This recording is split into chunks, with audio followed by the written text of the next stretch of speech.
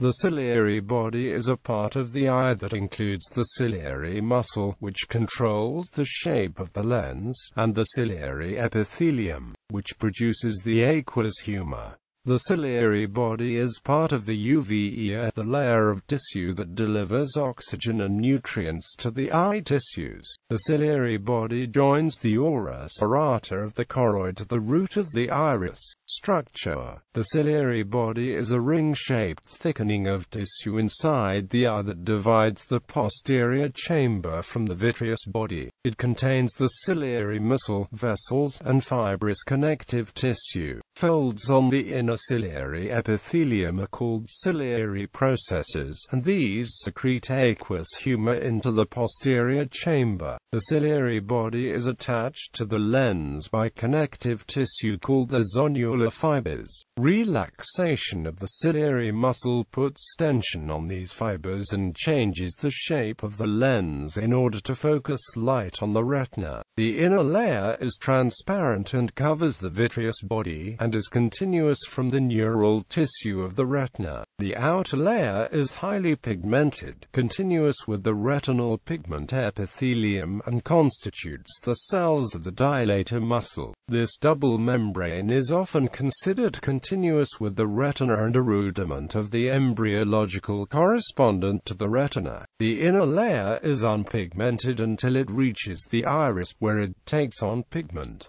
The retina ends at the ora serrata. Function. The ciliary body has three functions: accommodation, aqueous humor production and resorption, and maintenance of the lens zonules for the purpose of anchoring the lens in place. Accommodation. Accommodation essentially means that when the ciliary muscle contracts, the lens becomes more convex, generally improving the focus for closer objects.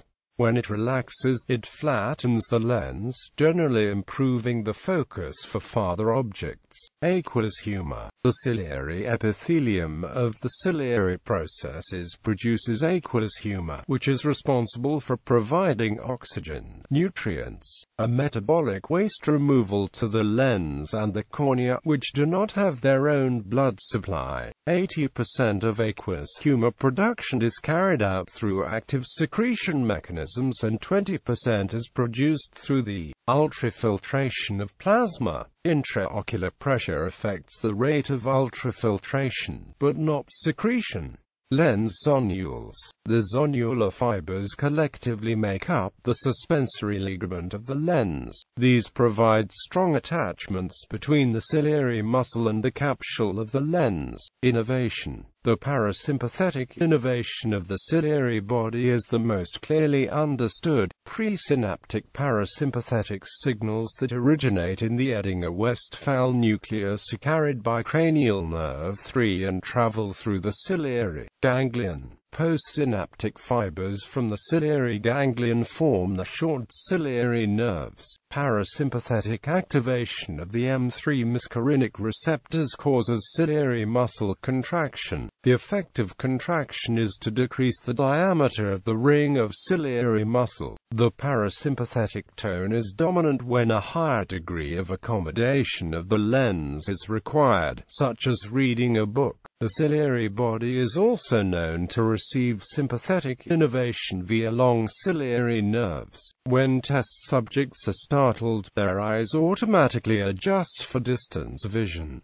Clinical significance. Glaucoma is a group of ocular disorders characterized by high intraocular pressure-associated neuropathies. Intraocular pressure depends on the levels of production and resorption of aqueous humor. Because the ciliary body produces aqueous humor, it is the main target of many medications against glaucoma. Its inhibition leads to the lowering of aqueous humor production and causes a subsequent drop in the intraocular pressure. The three main types of medication affecting the ciliary body. Beta blockers, the second most common treatment method for glaucoma, reduce the production of aqueous humor. They are relatively inexpensive and are available in generic form. Timolol, levodopa, and betaxolol are common beta blockers prescribed to treat glaucoma. Alpha adrenergic agonists work by decreasing production of fluid and increasing decreasing drainage. Brimonidine and aproclonidine are two commonly prescribed alpha agonists for glaucoma treatment. Because alpha-gon P-bar purite preservative, alpha agonists are especially for those who have allergic reaction to preservatives in other eye drops. Furthermore, less selective alpha agonists such as may decrease the production of aqueous humor through vasoconstriction of the ciliary body. Carbonic anhydrase inhibitors also decrease fluid production.